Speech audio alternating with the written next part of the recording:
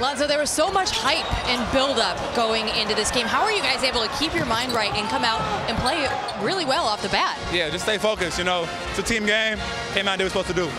Looking at this game, Steve Alford said, hey, we wanted to come out, play well, but we wanted to come back in the second half with that same intensity. He said that was lacking against Washington State. How are you able to do that tonight? Just stay focused. You know, starts on defense end, played pretty good defense tonight, got out and run.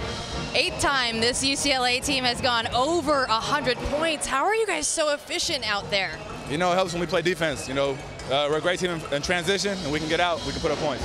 Definitely look good tonight. Thanks for your time. Thank you.